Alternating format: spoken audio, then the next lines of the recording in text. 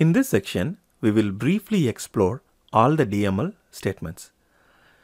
Knowing the basics of all the DML statements will prepare us for subsequent lessons that concentrate more on each of these statements. As we saw earlier, DMLs are used to work with just the data. They cannot alter the structure of an object. When users create objects under them, then they become the owners of their objects.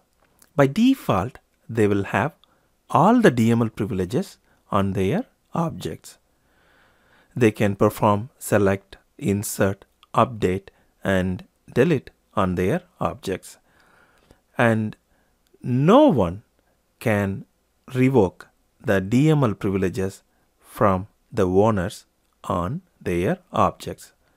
If other users need access on these objects, then they need to have the appropriate DML privileges granted to them either by the owners or by the DBAs or by the users who have been authorized to grant such privileges.